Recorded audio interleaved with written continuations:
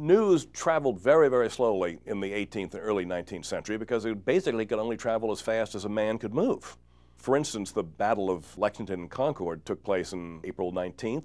It was April 22nd before the news reached New York. It was April 28th before it reached Virginia. And it was in late May before it reached horrified London.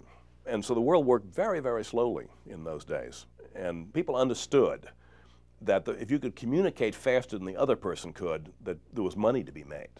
Nathan Rothschild famously had carrier pigeons at the Battle of Waterloo, and they brought him the news of the outcome of the battle before the British government knew what the outcome of the battle was.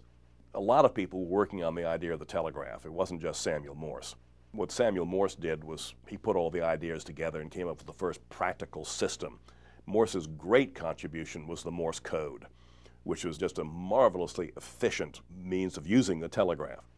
And he invented that himself. But he finally got the government to put up some money, and they ran a telegraph line between Baltimore and the Capitol building in Washington. And Morse sat there in the telegraph building and tapped out, "What hath God wrought?" And his partner in Baltimore tapped it back. And that proved the telegraph, and it was a practical system, and it spread like wildfire.